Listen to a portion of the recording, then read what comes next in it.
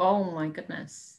Now we have a person to tell us that it's recording. Does everybody hear that voice? Recording in progress. Okay. I think Zoom has changed their privacy settings. I guess it's ethical so that you know. But of course, nobody here is on film. Okay, so introducing Ajahn Brahmali once again for the last session with him. Okay, thank you. So so we are looking at the Anukampa Sutta on mindfulness of breathing, which is the Buddha's main instruction of this particular meditation practice. So very, very interesting.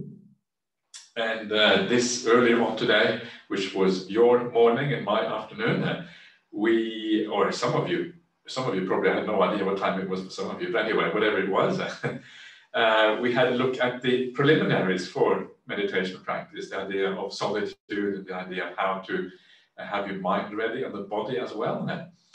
And once the preliminaries are in place, and please remember that these preliminaries are in many ways some of the most important instructions here, because if you get those right, then the practice, as we saw before, is very much automatic. It doesn't require any much willpower or very much doing on the part of the meditator. It mostly requires just the ability to just sit back and allow the process to happen. So this is what we find here as well. So once the mindfulness is established, and it says, just mindful, they breathe in, mindful, they breathe out. And as I pointed out before, when you read the word of the Buddha, it's good to remember that when the Buddha speaks, he speaks with a very great degree of purpose. Yeah, his words are not chosen kind of randomly. He seems to be very deliberate in how he phrases things. So sometimes even individual words can have a meaning. It is possible we should not overstate the importance of individual words, because in history things may have changed a little bit, etc., as you would expect after 2,500 years of transmission. So it is not, we shouldn't overstate this, but sometimes it does. And in this particular case, you will notice the little word just there. Yeah, just mindful, not mindful they breathe in, but just mindful they breathe in. And that word is also found in the Pali. This is a deliberate translation by Bhante Sujato here to actually incorporate the entire message of the Pali. And so what is the point of this word? This little word in Pali, it's eva. What is the point? And it seems, if it means just, well then presumably it means that all you have to do is to sit back, to be aware, to be mindful of what is going on, and you don't have to do anything deliberate. You don't have to use any effort on your part. You don't have to, all you have to do, almost verbatim what it says here, is to be mindful, and that's it. So this kind of, again, it reinforces the message that we have seen before in other suttas, whereby you don't use the willpower to make the meditation work. The meditation happens according to natural causes and conditions, and so your job is to sit back and allow the process to happen. If you have put the preliminary conditions into place, that mindfulness is there, then this is the outcome. All you have to do is to be aware of the process itself. So, I don't know, maybe that is overinterpreting the text. It could be overinterpreting it, but it is still interesting that the word is actually found there. So now we come to the first of 4 tetrads. So 16 steps in all, 4 times 4. And the first of these 4 tetrads is equivalent to the body contemplation of the Satipatthana Sutta.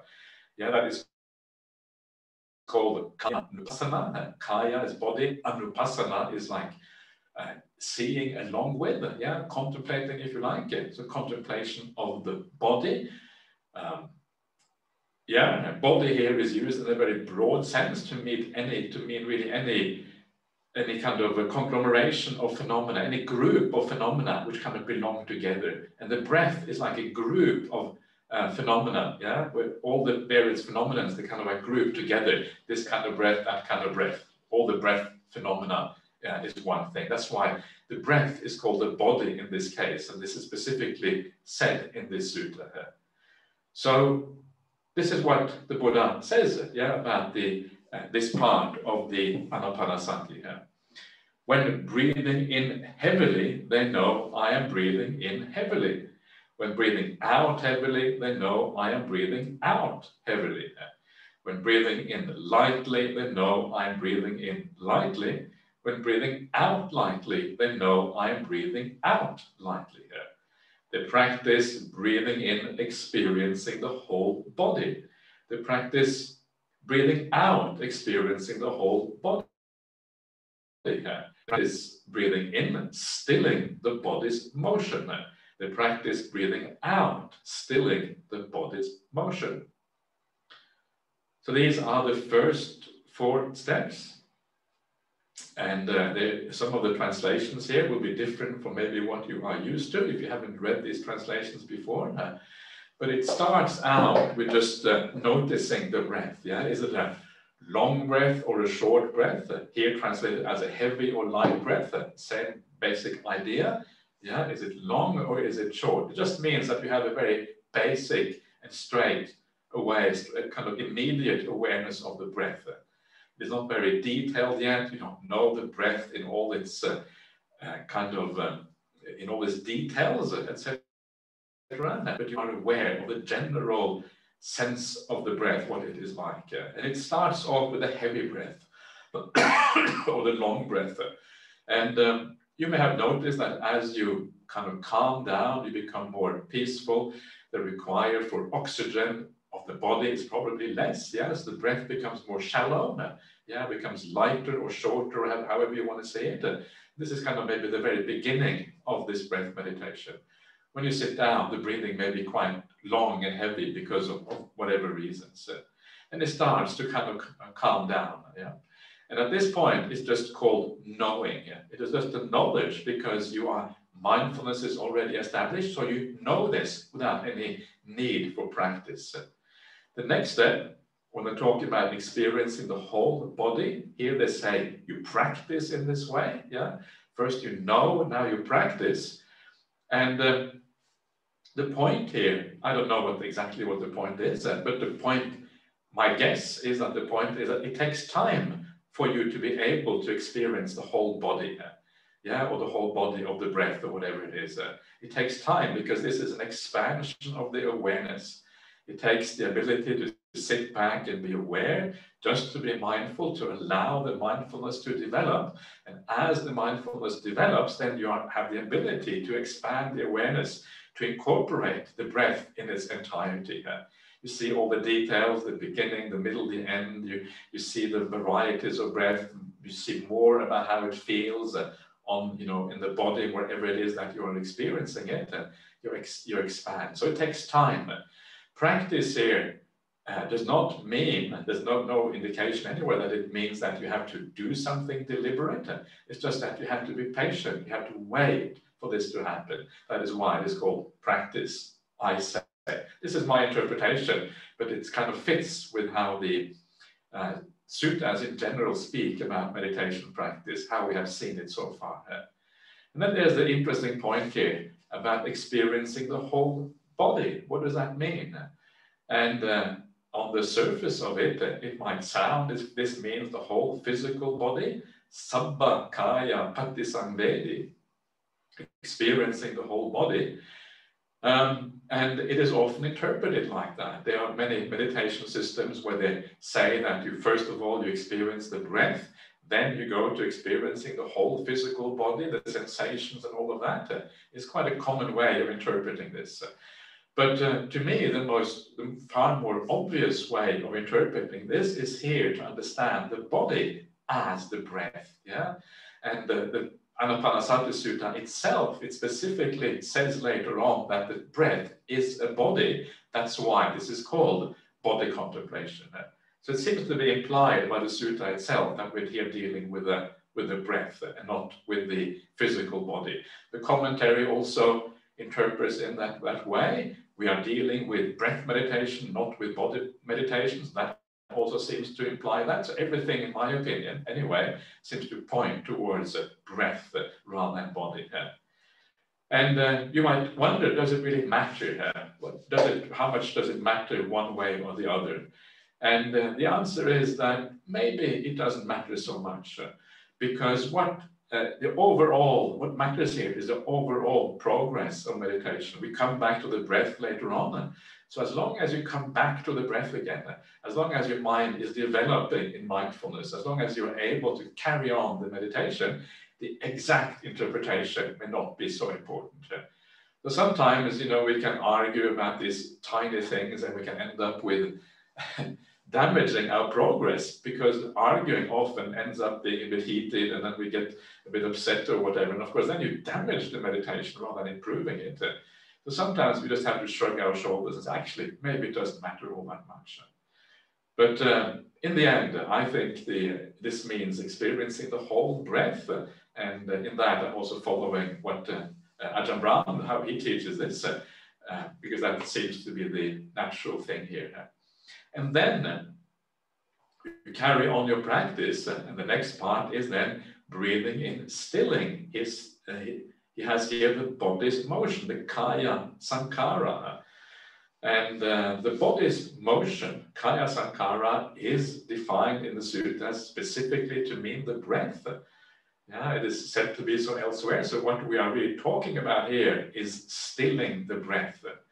And when the body becomes peaceful at this point, a lot of the body is fading into the background already. Your main focus is the breath, and that is the motion that we are talking about. So you can start here to see the factors. Yeah, I mentioned before that the two things that you have to look out for in meditation practice, the two things that tell you whether you are moving in the right direction or not. The two things are the degree of happiness that you have and the degree of peace and stillness that you have.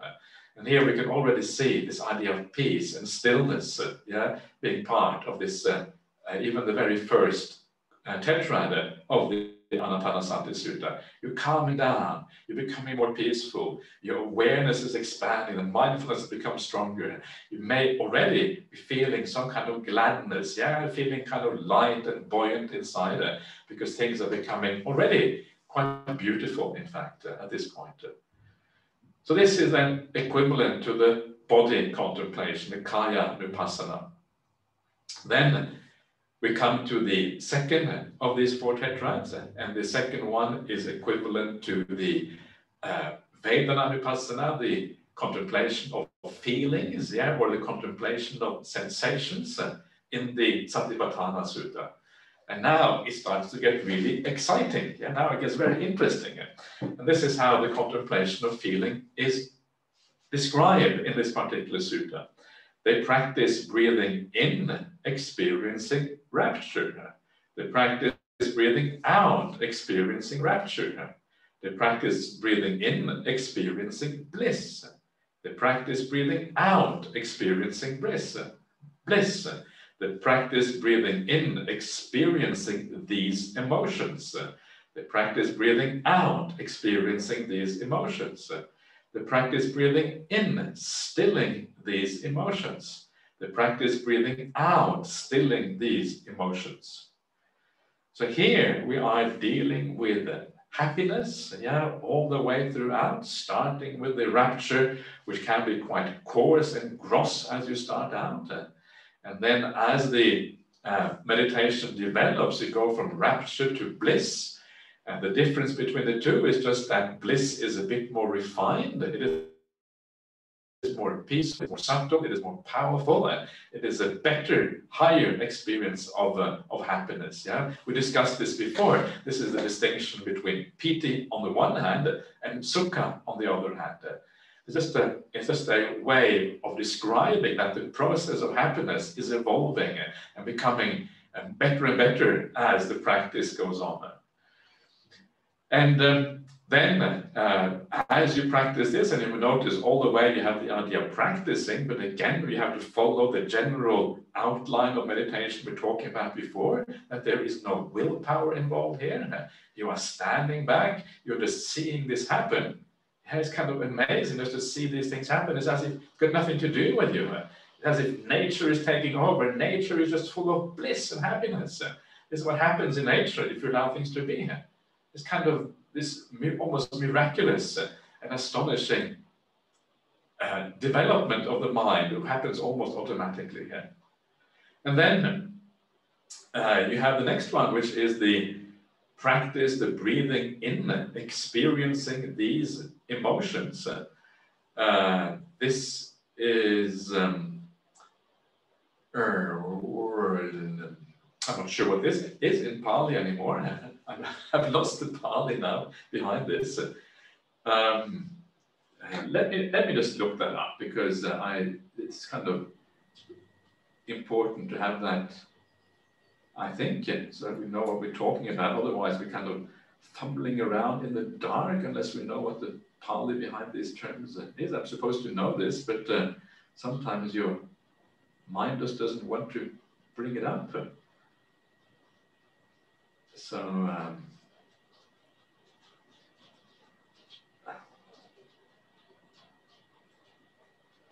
yeah, so yeah, it's Chitta Sankhara. Okay, yeah. So Chitta Sankhara is the like the activities of the mind, yeah, or the and that is defined in the suttas as feelings and perceptions, yeah, Vedana and Sankhara. So this is kind of the basic feeling of the mind, the basic outlook of the mind at this particular point. Yeah, you will notice it's nothing to do with will or anything like that. The body is not really mentioned. What is left at this point is really just feelings and perceptions. And the main perception you have is the perception of bliss. Perhaps a little bit of perception of the breath is probably still there, a little bit in the background by now. But so these things are all kind of, this is what is taking over the mind. It's becoming very, very beautiful at this particular point. You may ask, how is this different from piti and sukha? And I don't think it is very different. It's just the kind of gradual development of these feelings, and they have given here slightly different names. And one of the reasons why it uses the term Chitta Sankhara is because in the next one, here the next step, you breathe in stilling the emotions. Yeah, Chitta Sankharam Patisangvedi. No, Chitta Sankharam Pasangbayam or something like that. You're stilling it and you are calming down these particular emotions. So again, you can see here the movement of the mind, the other movement, the change in the idea of meditation practice is all about happiness. Yeah, one level of happiness after the other. And then in the very last step, it's again about calming things down, making things even more subtle, even more peaceful. The two qualities of mind that you can measure your meditation by: the degree of bliss that you have and the degree of tranquility and calm that you have as this process progresses inside of you. This is your personal experience of these things. Now, there's a couple of things about this passage that is very interesting. Very often when we talk in Buddhism about understanding feelings, yeah, the Vedana Vipassana, this comes from the Satipatthana Sutta. Very often it talks about understanding all kinds of feelings, about dukkha, Vedana, the painful feelings, the worldly feelings, the samisa Vedana, I think it is called there. And so it talks about a very broad spectrum of feelings. Yeah? But here, if you look at this one here, all it talks about is the positive feelings. Nothing but positive feelings, nothing but happiness and bliss. So the implication is that you don't actually have to contemplate the painful feelings at all. All you have to do is contemplate this, contemplate the happy feelings, and that fulfills the entire Vedana Vipassana part of the Satipatthana Sutta. That's kind of astonishing, isn't it? So no need to go into the pain as long as you have the spiritual happy feelings. Those spiritual happy feelings, actually, they transcend the pain. They go beyond that. And you don't have to worry about the painful things. And part of the reason is because the painful feelings, the best way to get insight into anything is by its absence. Yeah? If something is no longer there, that is when you get the real insight into something, because you know it has ceased. It means you understand its impermanence, you obviously understand its pain. You don't actually need to stay with painful feelings to understand them. Isn't that great? Yeah, chuck out the painful feelings, bring on the happy feelings, and just stay with the happy feelings. Kind of marvelous, isn't it? So I think that people who spend a lot of time contemplating pain in the body, I think it's not really required. I think you can bypass that whole thing, and I think you'll be perfectly fine.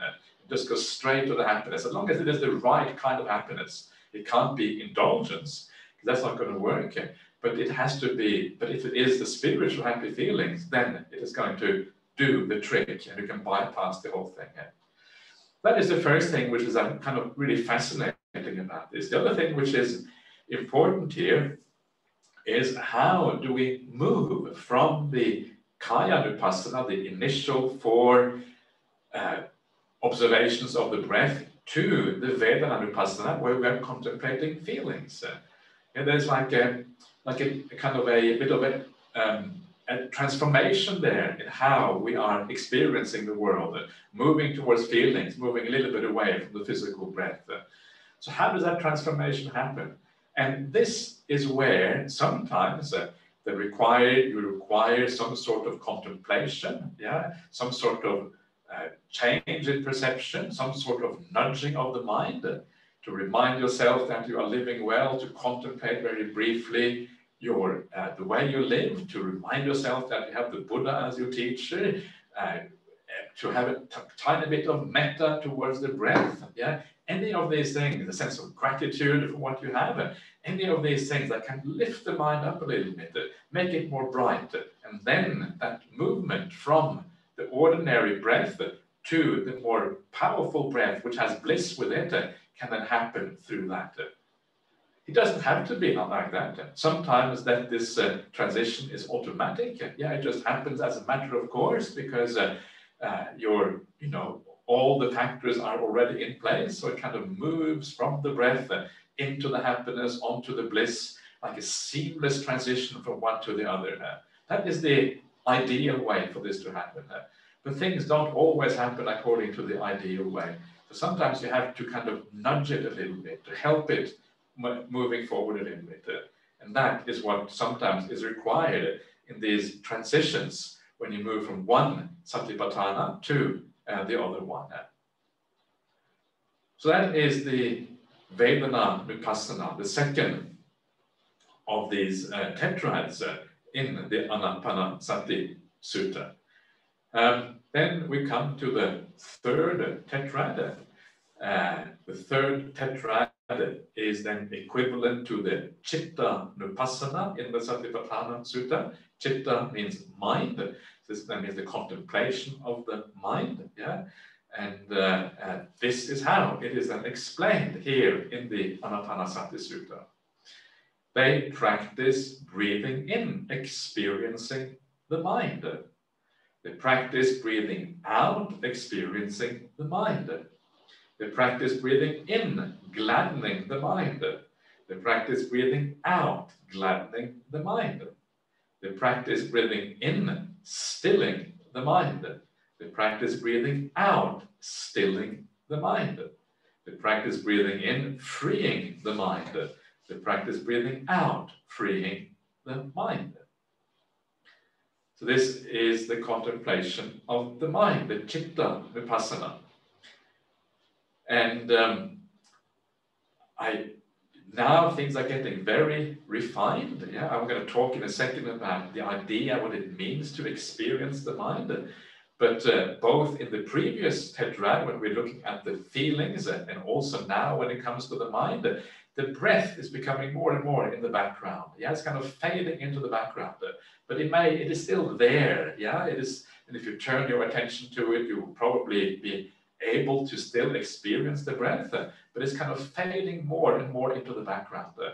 So the breath is still a kind of like an anchor, if you like. It is still the thing that you may use to develop this, but the other things are starting to take over more and more. First the feelings, and now the mind. So what does it mean to experience the mind? And to answer this question, you have to imagine what things are not the mind, yeah? And the things that are not the mind is really the five senses and the body, yeah? The things that look outward into the world, that is what is not the mind. So to experience the mind, you have to give up those things that are not mind, and then the mind will come into focus.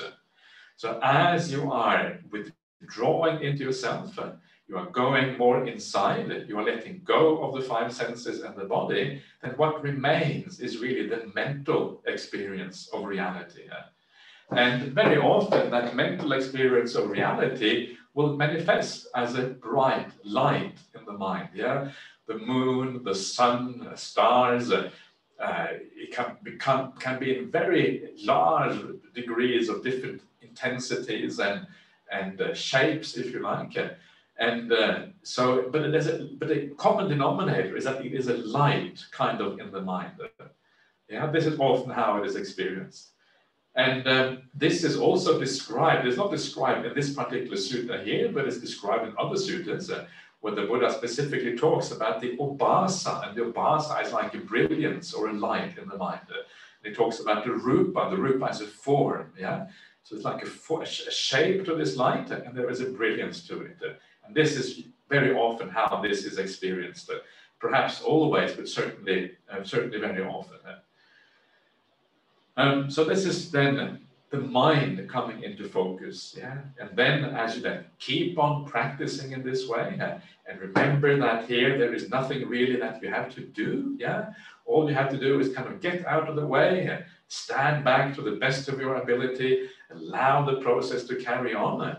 And in fact, ideally, what happens as you go through this process, you stand back more and more. You are less and less involved in the process as it happens. This is the ideal way of doing this kind of practice. It's as if you understand how to be less and less controlling, letting go of the will to deeper and deeper degrees. Yeah, this is kind of what you start to uncover as you do this. You can see the will kind of getting in the way, and one way that you can see the will at this particular point is in the movement of that mind, the movement in the object of the mind. If there's movement there, you know the will is still involved. So then you can almost like experiment a little bit. Are things calming down, or are they getting more restless? And then you know what's happening in the mind. And then you continue just standing back, allowing things to be. The next step here is that gladdening the mind. And so in other words, you are adding even more bliss to what you're experiencing already. You may, this idea is kind of astonishing that you still can experience more bliss, right? Every step here is kind of increasing the bliss, increasing the happiness. We've already seen rapture, then we have seen bliss, then we have seen these emotions and stilling these emotions. Now you're going to gladden the mind. It's as if there is no end to the amount of bliss and happiness you can experience. It's kind of astonishing, this Buddhist path. And it's hard to, when you see this, it's just so attractive. It's just so utterly interesting. I'm always surprised why the whole world isn't Buddhist. Everyone should be a Buddhist when you read these kind of things. Maybe we are just bad at marketing ourselves. Maybe we need to kind of get these ideas out there more, yeah? Because this is just, I don't know, there's something extraordinarily attractive with this kind of teaching. Yeah? So you gladden the mind. And of course, the way you gladden the mind is again the same thing as we're talking about before. We gladden the mind through just allowing it to be here, yeah? And by putting the attention in the right place. So here you are focusing on stability, you're focusing on the bliss that is there. If there is this beautiful nimitta or light in the mind, your attention is on that. You attend kind of centrally on this object. And by being still, by not doing anything, allowing the process to happen, the gladness just keeps on rising, becoming more and more powerful, more and more blissful. And then the next part of this is then to still it even more. We practice breathing and stilling the mind, yeah? Even more stillness. So again, you're allowing this whole thing to calm down even more, focusing on the center of the object, not on the movement. And as you do that, it calms down even more. Happiness and tranquility, yeah? Developing hand in hand, becoming more and more powerful as you go along. Yeah? Then eventually you come to the point where you breathe in, freeing the mind. And again, at this point, you can't do anything. At this point, it is as if you are getting very close to being stuck in what is going on. And now, when it talks about freeing the mind, vimochayam chittam, it certainly has nothing that you are doing. It gets standing back and allowing the mind almost to free itself. And the mind reaches this freedom all through its own devices. All you have to do is focus on the happiness and the bliss, allow that to develop, and then the mind wants to go towards that freedom, and then it happens. What is that freedom? And that freedom, because the wording here is vimochayam, which is very closely related to the idea of vimutti, and vimutti is related to the ideas of the jhana states. So here we're talking about samadhi, the jhanas and all of that. Yeah, the mind is freed. What is it freed from? It is freed from the 5 senses. So now the mind is completely immersed in itself, and it's also freed from the 5 hindrances, any remaining defilements of the mind. And the mind is liberated, go into a very profound degree of freedom. So this is the idea, this is what is going on here. This is how eventually you reach samadhi. The bliss towards the end is so profound and so extraordinarily attractive. You can't really stop yourself. You really you just want to be here, you don't want to be anywhere else in the world. And then eventually you learn to let go enough to allow the mind to kind of fall into the samadhi and to be released from all the things around it. And then you enter a state of samadhi. Of course, it can be tricky. It is not easy at this point of the path. It's not difficult either. It just takes experience, because what you are doing at this point of the path, where you are freeing the mind, is that you're letting go of the entire 5 sense world to the point where you can no longer access the 5 senses. It means that you are almost like you're dying to the 5 senses. If you can't access them anymore, it means they're gone. It's as if you are allowing yourself to become permanently blind, or not hearing. It's that it doesn't matter, you don't care about those things anymore. And of course, that requires that you have no attachment to these things. Any attachment to the 5 senses is going to block you at this point from enabling you to actually enter these states. So this is why the contemplation of the sensory world, the contemplation of the 5 senses, their unsatisfactoriness, the problems in that world, why it matters so much. The contemplation of the body perhaps as well, why it really matters, because it will eventually enable you to make this leap and then that confidence and then entering this strange world, this very different world of samadhi.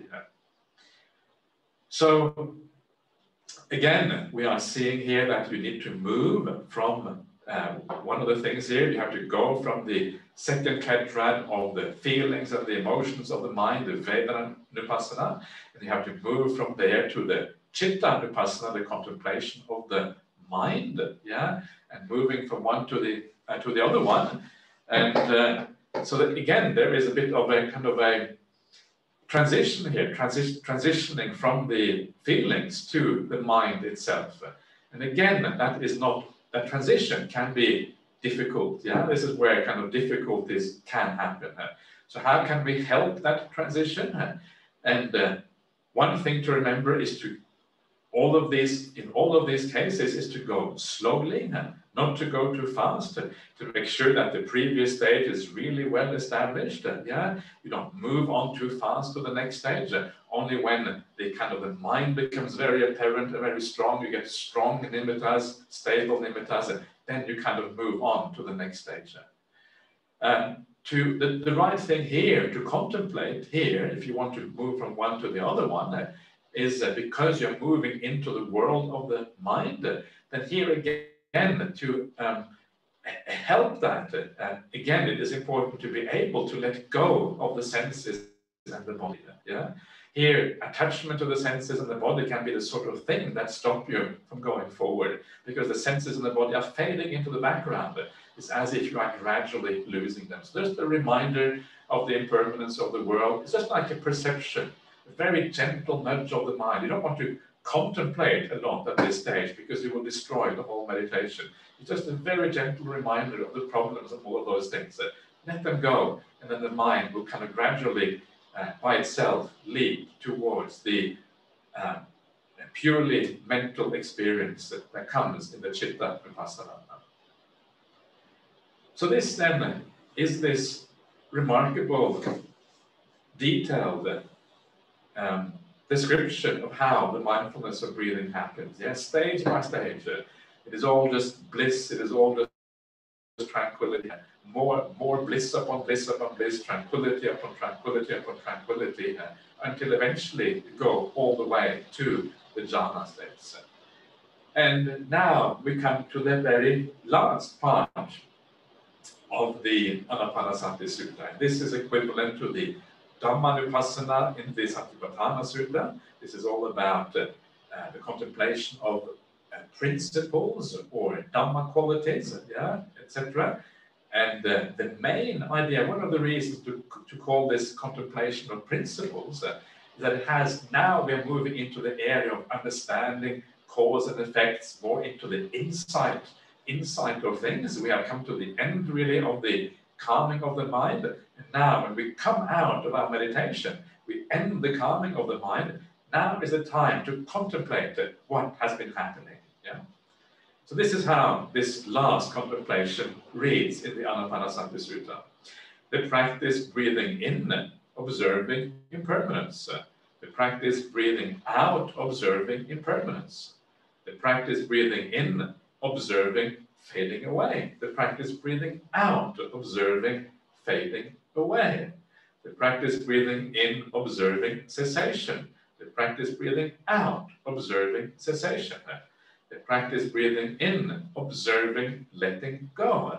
The practice breathing out, observing letting go.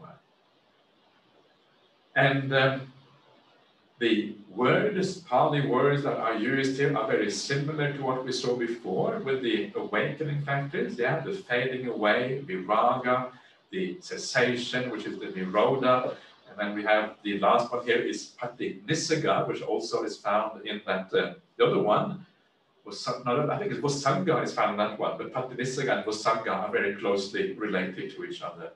Yeah, so you can see here how again, there is such integrity in these things, how they're all referring to each other in different ways. They're all kind of using the same vocabulary, but it's slightly different contexts. So what is this all about? And what this is about is a contemplation of various stages of impermanence, anicca in various degrees. So first of all, you just have plain old impermanence, good old impermanence, things coming, things passing away, coming up, going down, things changing all the time, going from this, going to that, breath going in, breath going out, bliss coming, bliss going away. This is just plain impermanence, just the changeability of the world. And then, but a more profound aspect of impermanence is fading away, because fading away is not just things being impermanent, but impermanence having a particular direction, a direction in the sense of things going somewhere, going towards fading away, moving towards, eventually towards cessation. So fading away is a particular kind of impermanence, moving towards a particular state. And that thing that it is moving towards is cessation. It fades away. Well, fading away, taken to its logical conclusion, is cessation, things coming to an end. And so here, this gradual, this increasing degrees of impermanence, and you contemplate all of these, and each one of these has the ability to give a deepening appreciation of what impermanence actually is about. And then the final stage of impermanence, observing, letting go, well, this is the conclusion of all impermanence. This is the point whereby you understand impermanence so deeply, especially through seeing the cessation of things, that craving itself is destroyed. And when craving itself stops, because there's no point in craving things that are inherently problematic, well, that is where the path itself comes to an end. This is the very last step. This is where you actually become an arahant there at the very end there. So how does this work in practice? It sounds maybe very theoretical. How does this actually work? What are we observing as impermanent? What are we observing as fading away and ceasing? And of course, the obvious thing that we are observing here is the whole process of calming that we have just been through. Yeah, we have just been through this amazing process beforehand. And you may not always get through the whole process, maybe very rarely even go through the whole process. Maybe you only get to the first 4 stages, maybe you get to the first 8 or first 6 or whatever. But regardless of how far you get in the sequence, you can use that as a foundation for understanding, for having some more insight into what is going on there. So we look back on this process, yeah? And as we look back on the process, that is where these insights happen. So what exactly is this process? Well, this process really is just our experience, yeah? It's our experience. We experience this. This is a first-person experience. This is how we experience the meditation progress, yeah, happiness and all of these kind of things. Because it is our experience, this whole process really is the process of the 5 khandhas. And the 5 personality factors that we talk about in Buddhism so often, the rupa khandha, the form, the vedana, the sanya, the sankhara, and the vijnana, yeah, the form, feelings, perceptions, the will, and consciousness. Well, that is what we are seeing in this process, and we are seeing the gradual transformation of these 5 khandhas through this process.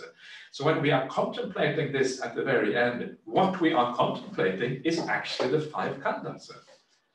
Yeah, isn't that? I think that's quite interesting. It's always been one of the things that I have noticed whenever we do, retreats, is the question, well, what are these 5 khandhas? It's a very common question to get.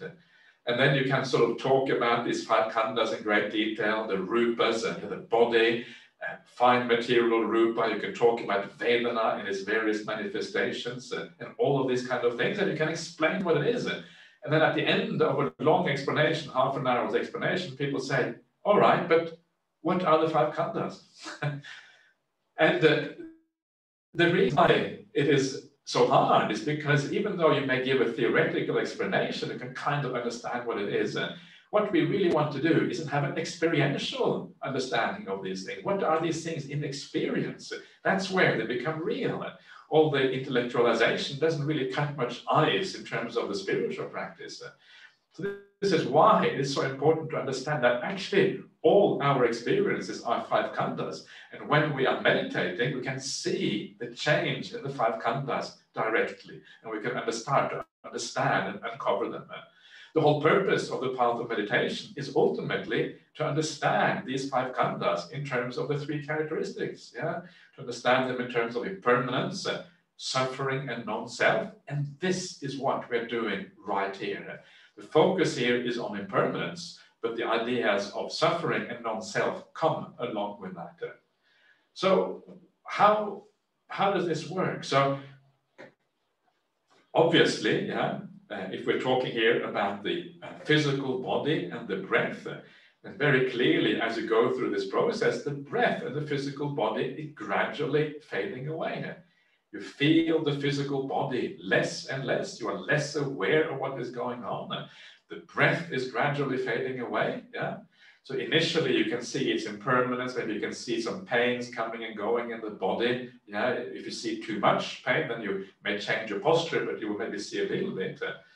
So you can feel the body in that sense, or you can see the body. But gradually the body kind of goes away, and your perception of the reality of the body is kind of disappearing, fading away, fading away, fading away, until eventually the body is completely gone when you reach the last stage of calming the mind, the vimochayam chitta, freeing the mind. The body is completely gone. So that is one example. This is the rupa khandha. Then you have the 5 senses. The 5 senses is the same. Yeah, as you close your eyes, most of the world of sight is gone. Maybe you can see some light through your eyelids, but eventually the sight turns off. Yeah, taste and smell are kind of gone already a long time ago. When your body fades away, it means that your sense of touch is also disappearing. Yeah, and then maybe the last sense to turn off is usually the hearing sense. Yeah, you can still hear things even when you go quite deep in your meditation. But eventually that too fades away, disappears when you enter a jhana state. The senses are fading away. First of all, impermanent, then fading away, and eventually coming to complete cessation, where they're completely gone. And so these are two examples, right? And so what happens when you contemplate that? Well, what happens is that you see that, first of all, you see that they are really, really impermanent, because when something ceases and is completely gone, well, you have proven once for all that it is absolutely impermanent. It be completely gone. You are still there. Impermanence is like absolute. But the other thing that you notice, and this is kind of intuitive, you don't have to really look for these things. It's so obvious when it happens. The other thing that you see is that these things are suffering. 5 senses are gone. The body is gone, and you feel liberated. You feel freed from an oppression.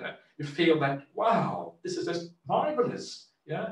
And then you understand the suffering nature of these things. For the first time in your life, when you go into a jhana state, you have elevated yourself up on that mountaintop. You have lifted yourself up, and you're seeing the landscape beneath. And for the first time, you understand it is all a big load of suffering. It's a burden. And this is the powerful insight that comes with samadhi.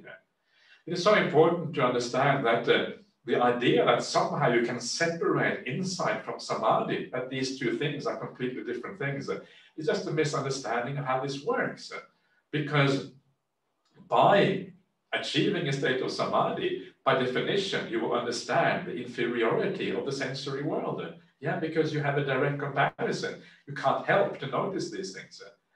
It is good to contemplate it a bit extra, to kind of make that insight very clear, so you add a bit of extra contemplation.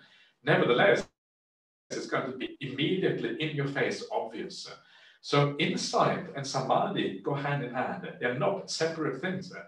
That's why you find that beautiful verse in the Dhammapada that says that for someone who has wisdom, or someone without wisdom, they don't have a jhana, and without jhana, you don't have wisdom. But when you have both, you are in the presence of nibbana. Anyway, I can't remember how exactly how the pali goes. Doesn't matter. So, this is how it works. And then, but it's not just the body or the senses that this happens to. It is also all the other aspects of the 5 khandhas. The body and the senses is just really the first khandha, the rupa khandha. But the same thing happens to the vedana khandha, the feelings. The feelings, initially you still have some pain in the body. Occasionally, and it's just unavoidable. That's the nature of the body, to be painful. But as the meditation progresses, there is less and less pain. The pain is fading into the background. Then the bliss starts to take over. And then when the bliss starts to take over, the problems in the body are almost completely gone. It's very hard to notice them because the bliss is so takes over the whole experience. So it is as if you can see certain feelings fading away and disappearing. Pain is coming to a complete cessation at a certain point. And then the happy feelings themselves start to transform. They become more and more happy. They become more and more powerful. This is the impermanence of happy feeling, moving towards kind of the fulfillment in the jhana states. So you see the impermanence of certain feelings, they're fading away, and cessation of certain feelings. And as you do that, when you come out, you apply the same kind of logic, and you will see that all the worldly happiness that you have let go of already, because all you are left with at this point is the spiritual happiness, all the worldly happiness is inferior now. You understand the samisa sukha that you are taught to contemplate in the Satipatthana Sutta. You can reject all that because it is inferior to the happiness you have now. Pain, there's no need to contemplate pain too much. That pain is inferior. It's bleeding obvious that pain is inferior. So, okay, you check out the pain. That is impermanent and it's dukkha. And one of the things that I didn't mention before, which also comes out of this, is, of course, the idea of non-self. Because when you enter a state of samadhi, you cannot no longer you can no longer access these things, the body or the senses. Well, no longer being able to access things by definition means that it is non-self. Having access to things, being able to control them, that is the meaning of a self, yeah, in regard to these things. So you also understand the non-self nature as well. So all the three characteristics come together. Body, then the feelings. Perception, the same thing. Yeah, your perceptions are changing as you go through this. Perceptions, you no longer have any, you lose your perceptions of the external world. The external world is fading away. Perception of the mind is becoming stronger instead. The worldly perceptions are fading away. You see them ceasing eventually, and then you have the same kind of insight with perceptions too. Then you have the will, yeah, another very important factor here. And the will, as things are calming down and becoming more peaceful, it is obviously that the will, the doing aspect of the mind, the creative force in the mind, that too is gradually fading away and ceasing. Yeah, sankharas, the fourth of these five khandhas, is gradually disappearing completely. And so a gradual cessation, and then you enter the jhana state, especially the second jhana, and then the sankhara, khandha, the will is completely gone. And that again is something, these things are, when you see this kind of stuff, it gets extraordinarily powerful, yeah, because when it comes to the sankhara, the will disappearing, then actually there is something which is very, very close to our heart, the idea of me being the agent in my life. For the first time, you start to realize that this too actually has nothing to do with you, because you can abandon it altogether to the point of not having access to it, and you are still there. And actually you're more happy than you were before. You realize the will was actually a bit of a tyrant. The will was a burden. All this movement of the mind just makes you restless, it makes you tired, but letting go of that makes you feel even more peaceful, even more happy. So you let go of the will, and things are even better. Yeah, you understand the non-self nature of the will. So all of this is the contemplation of the five khandhas. The last one is the consciousness khandha. And again, as you go through this process, you're letting go of large parts of what we call consciousness. When you let go of the five senses, it means that 5 of the 6 kinds of consciousness are gone. Then as you enter the jhana states, yeah, deeper and deeper, you can see aspects of mind consciousness too, gradually being let go of. Yeah, and then you start to understand the impermanence, the suffering even of consciousness, because as you let go of this, you're feeling better and better, more and more together. So this is how this process works, and it's just very, very natural process. There's not that much you have to do, yeah, because it's kind of staring you in the face when you do these things. At the earlier stages, it's a bit more difficult because you are only seeing partial cessation, partial fading away. But even if you do a little bit of meditation, yeah, and you kind of get a little bit of peace, or say an intermediate peace, and a little bit of happiness, you can still do this kind of contemplation to just to remind yourself, yeah, where real happiness is to be found, why this path really is worthwhile. Then you are on the right track. Yeah.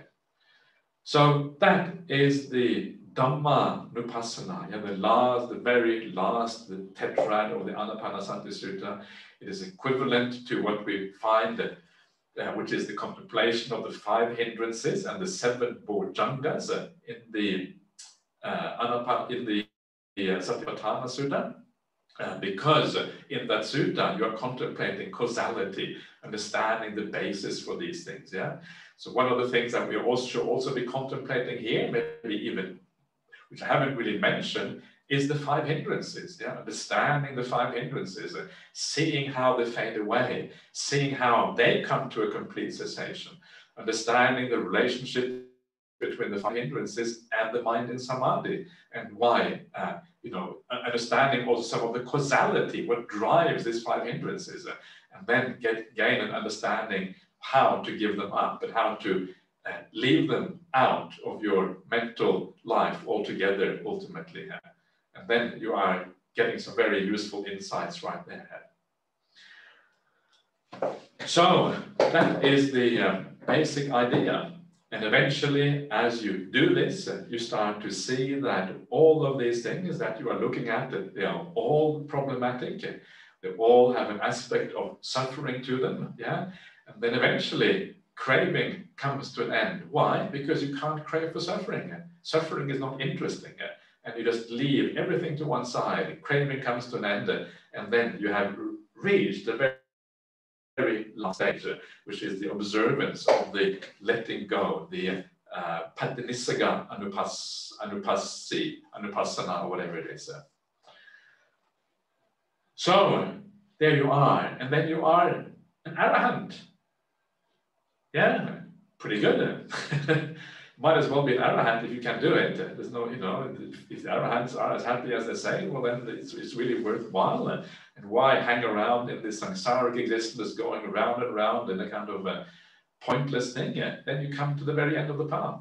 And that is why the Buddha says here towards the very end, the mindfulness of breathing, when developed and cultivated in this way, important, right, is very fruitful and beneficial.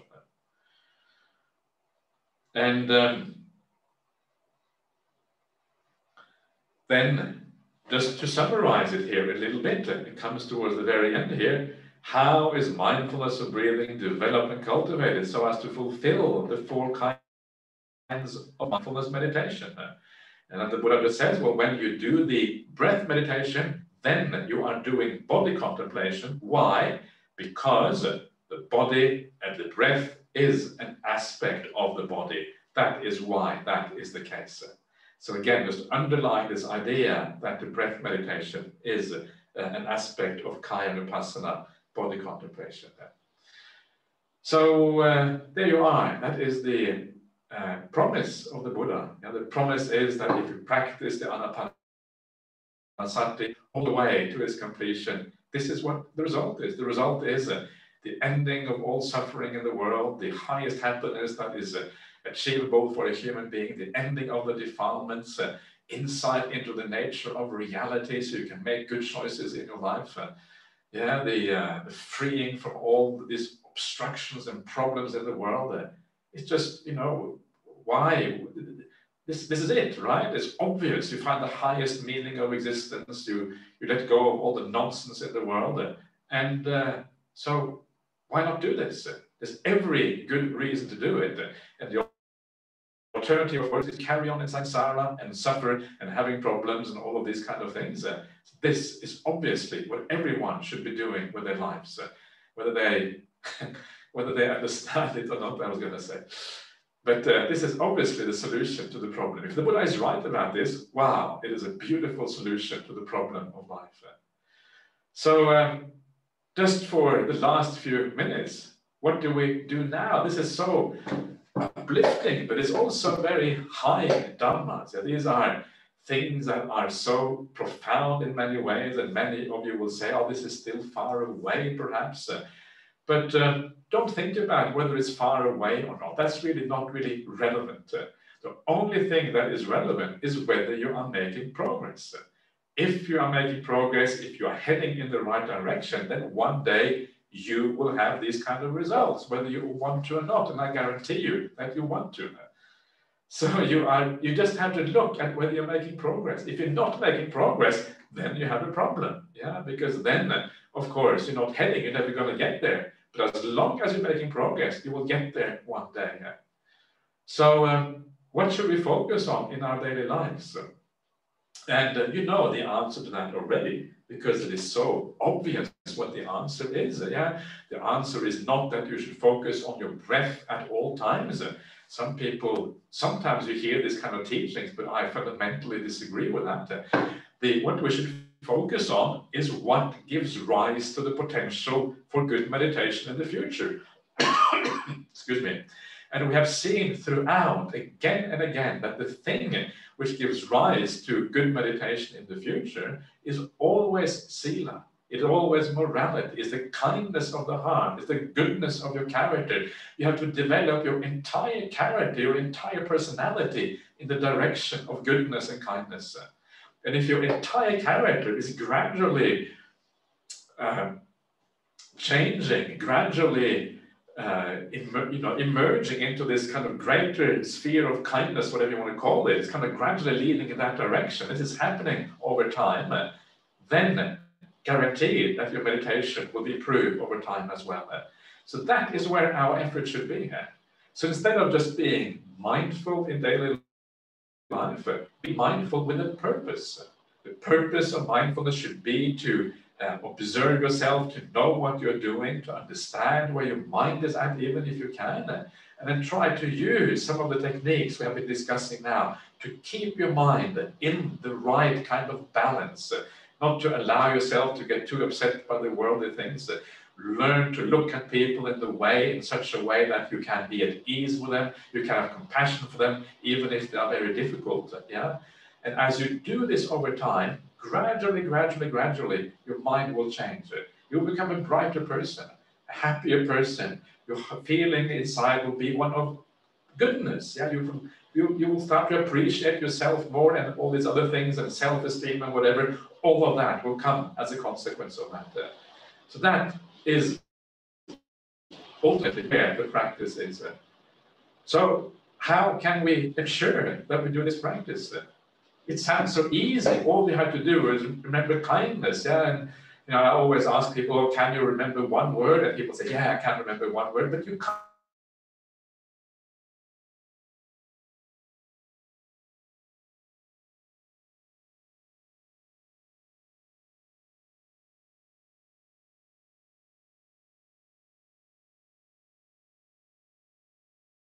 Through these teachings, remind yourself of what they are about. Remind yourself of why they matter in your life. Remind yourself of some of the techniques to overcome the defilements of the mind, and how to look at the world in a different way. And as you keep on coming back to these teachings, as you keep on allowing yourself to be brainwashed by the beautiful washing powder of the Buddha, the Dhamma cleans you out, and makes the mind directed in the right way. Let's not call it brainwashing, let's call it conditioning of the Buddha. It is a conditioning that only leads to happiness. So that is what you have to allow to happen gradually. Investigate these teachings, reflect on them. And as you do that, after a while, the idea of kindness becomes more second nature. Don't have to think about it so much anymore. It's almost as it becomes a part of who you are as a person. You are kind of moving around this big super tanker of habits. The habits used to be moving in one direction, and you had maybe many problems in the mind that were kind of doing the wrong thing, or defilements or whatever. And gradually, this momentum of this enormous ship of habits is kind of gradually moving around more and more as you gradually recondition the mind. And one day, the mind is pointing in the exact opposite direction. You have reconditioned the mind, and then the momentum is towards positive states of mind instead of negative ones. It is as if you can no longer avoid to do the right thing. Kindness is embedded deep inside. You come back to the meditation retreat, you sit down, and all of these things that the Buddha is promising, they just happen. That doesn't matter, of course, because the foundation is so powerful. And then you will go to the Buddha, you bow down to the Buddha, and you will cry tears of joy because you understand the power of these teachings. So that is what I wish you all. And I hope you have lots of success on this marvelous Buddhist path, and I wish you all the very, very best in your practice. And I'm going to stop there, because now we're going to wrap up a little bit. And I'm going to invite Venerable Canda and Mel and whoever it is who's supposed to do this last thing. Should I talk a little bit first? Venerable Canda, how are you envisaging this last part? Do you have any? You're welcome to say something if you wish, Ajahn. Yeah. Otherwise, I can. Okay. Yeah. Let me start out, and then you can talk about things afterwards. Yeah. And first of all, I would just like to, maybe we can do this now. It's been marvelous to be with everyone, and I really appreciate that Chanda's really hard work over the thing, not just organizing it, but also being kind of a co-teacher. What a marvelous thing that is, because sometimes it's nice to have co-teachers. and you kind of get a slightly different feel for the Dhamma when that happens. So thank you so much for doing that. And I would just like to remind you all of what a wonderful thing it is that is happening in England. Yeah, with Venerable Canda starting a monastery over there.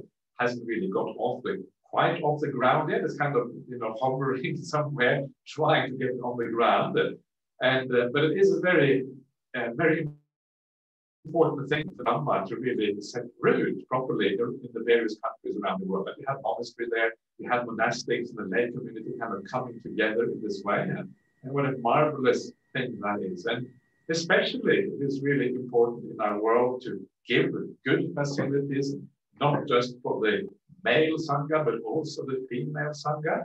It is still the case that it is far easier to be a monk in this world than it is to be a nun. And it shouldn't really be like that. We should have a sense of gender equity where men and women have the same opportunities to become monastics. Because it's such a wonderful path, and it is terrible if we kind of keep half of humanity out of this beautiful path. So we need those facilities, and we need the abilities for women also to have these opportunities on the path. And every one of you, if you ever want to become a bhikkhuni, then you can go to Venerable Canda and you can say, please, I want to be a bhikkhuni. Yeah? And then you have that opportunity. It's so important that we have that opportunity in the world. But remember, if you support Venerable Canda over there in England, and I would really, encourage you to do that to the best of your ability. And remember that it's not just Venerable Canda that you are supporting. You're supporting something far larger than that. And this is one of the things I pointed out when I was talking about the generosity before, is that when you give to the Buddhist cause, what you're giving to this large movement across the world. It's like when someone comes here to the Dhammaloka Center in Perth, I tell them always keep in mind that these talks that are given down here by someone like Ajahn Brahmali goes out to millions of people. This Sangha, the whole Buddhist movement, is there to create happiness in the world and to reduce suffering. That is its whole purpose. Exactly what is happening. So when you're supporting Buddhist institutions, Buddhist communities, what you are supporting is this reduction of suffering in the world and the improvement in people's well-being on a very, very large scale. And by contributing to that, you have a part in that. It is part of it. You are contributing to the happiness of the whole world, not the whole world, but a large part of the world. What a wonderful thing that is. And when you think about it like that, it actually is much more than just supporting a particular person or supporting a particular monastery. It's about this grand vision of something very important and powerful happening in the world. In fact, the only thing perhaps ultimately really worthwhile happening, the only place where there is true meaning, the only place where there's a real goal and purpose, that is what you're supporting. So what a wonderful thing that is. And think about these things in the right way. And when you think about these things in the right way, the whole thing becomes more powerful, more beautiful, both in your own practice, but also in how you spread it out into the world to other people. Anyway, I spoke enough now because I've been speaking for all of these days. So, Venerable Canda, your turn. Thank you very much. I might actually ask Mel to say a few words first, because she can also say something about how you can support what we're doing. And then I'll end by basically expressing my gratitude, saying a little bit more about the project and thanking Ajahn Brahmali. So. Wonderful. Thank you, Venerable Canda, for inviting me to speak. And thank you, Ajahn Brahmali, for giving us so much of your time the last 8 days.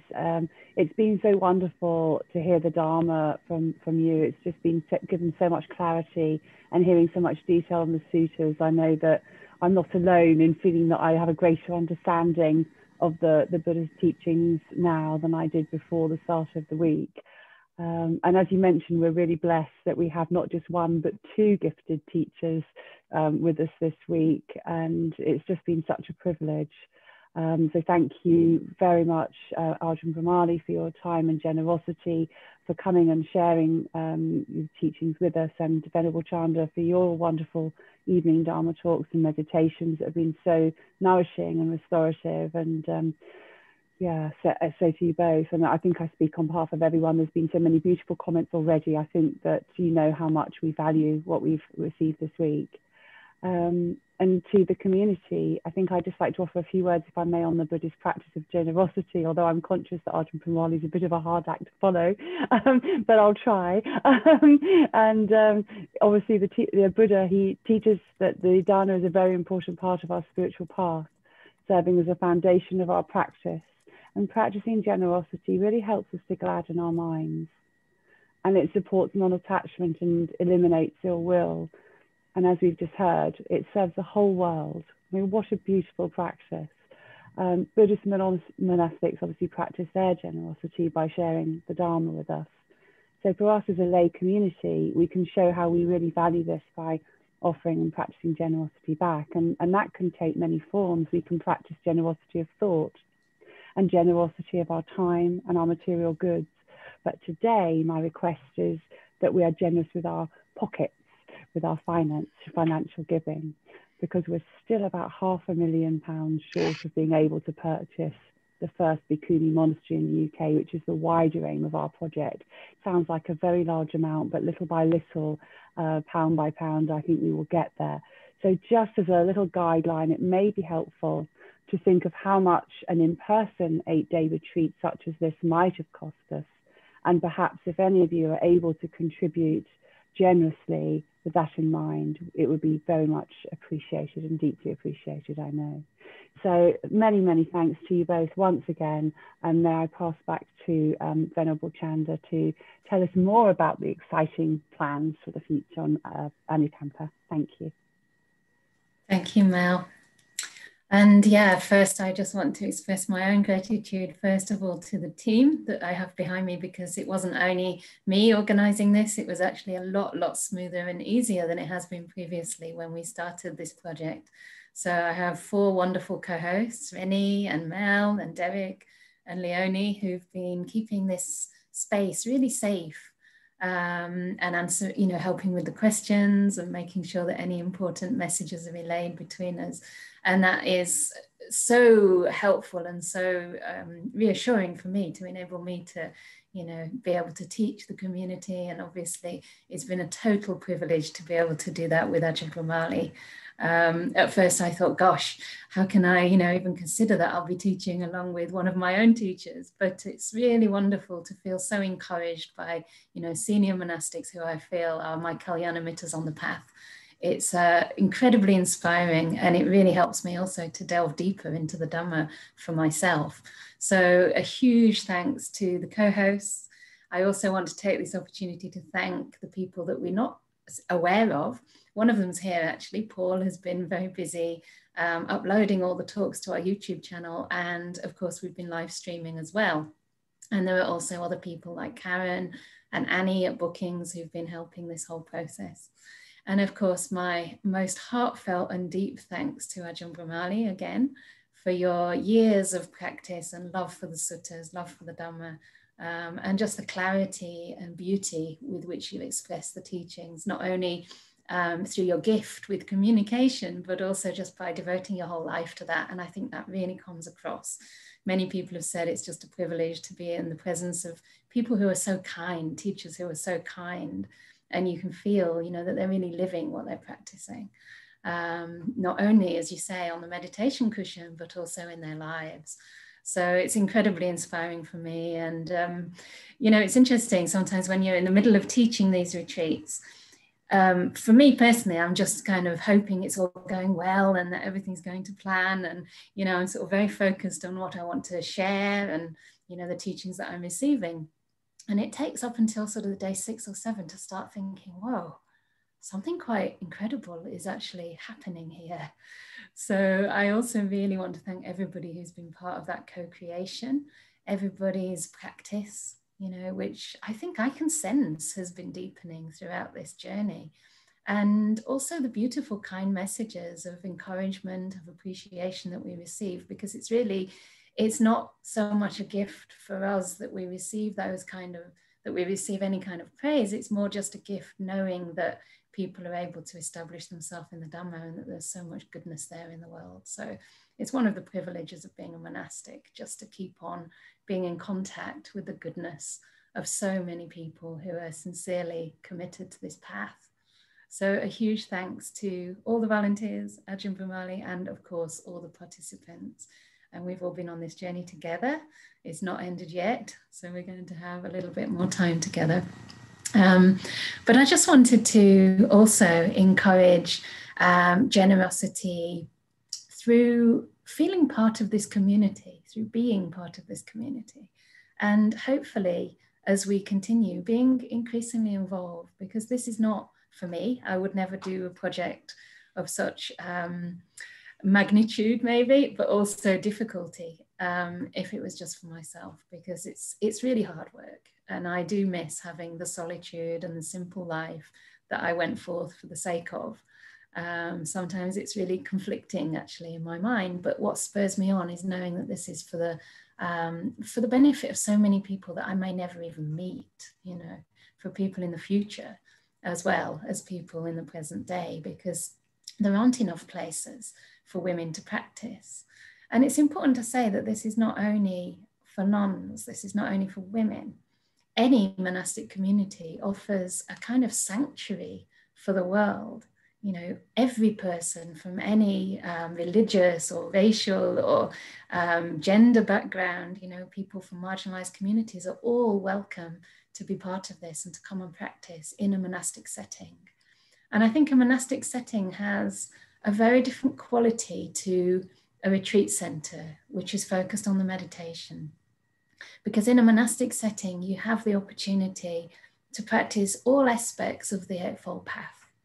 You know, you have time for solitude and sitting practice supported by spiritual friends, but you also have the opportunity to serve and to give to the community and be part of, you know, seeing something develop for others. And so there's an immense feeling of satisfaction from that, which really can give the practice a lot of juice and expand your own practice from something you do for yourself to something that you do as a gift for the world. So slowly we will get towards our aim. I have no doubt about that. And of course, we have Ajahn Brahm behind us as spiritual advisor, and he's also, at the moment, our chair, actually, on the trust. He used to be a regular trustee, now he's the chair, which is very nice. So he's completely committed to this, and neither him nor I are going to give up part way. So this is really something that, you know, hopefully will develop a strong feeling of spiritual friendship, which I think is lacking for many people in their lives. So I do really look forward to inviting you eventually to be part of that. And in the meantime, you know, if you do want to volunteer, I think Mel could maybe add the links, no, both the donation links and also maybe the TMAT email address, whereby you can contact us if you feel you'd like to be involved in some way. And of course, when the COVID pandemic starts to hopefully subside, there'll be opportunities to meet in person again and to come and stay for some time wherever I'm currently dwelling. So I think that's plenty from me. And we have another 10 minutes. So perhaps if anyone would like to ask any questions around that or say any last words to Ajahn Brahmali on anything, we could do that.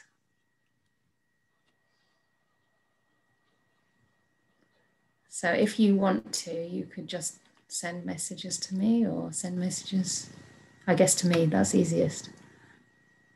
Otherwise, I'll ask Ajahn Brahmali to say a few more words. So messages are coming. Yeah, please do feel free to just express your gratitude and I'll read it out. It's very uplifting. Thanks for a much needed retreat and the opportunity to immerse in the profound Dhamma teachings and meditation practice for 8 days.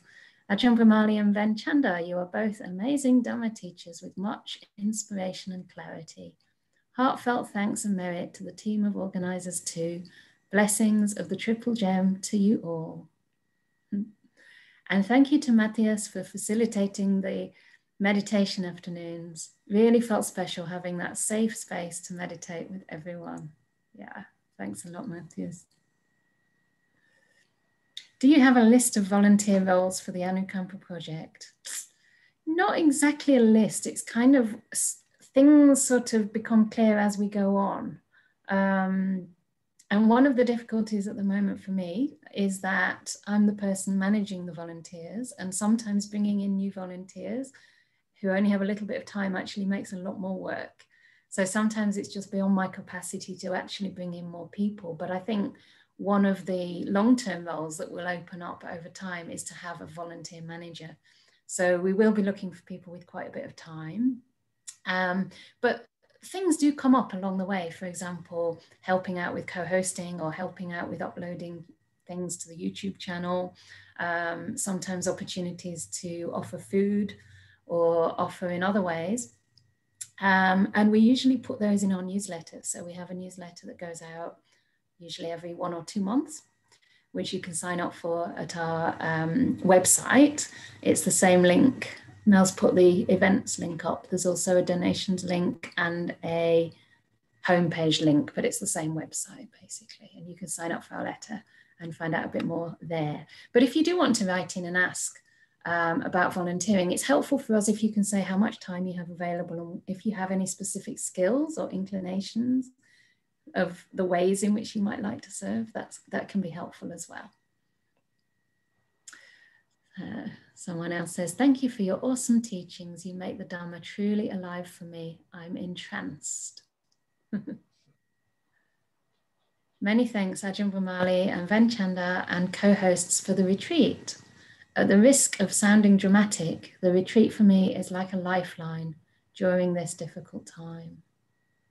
Oh, yeah, I do believe the Dhamma is a lifeline. Thank you, dear Venerables, for such a life-changing teachings and guidance. It means more than you'll ever know. May the merits from these precious teachings be shared with you both. Much metta and gratitude. This is nice, isn't it, Ajahn Brahmali?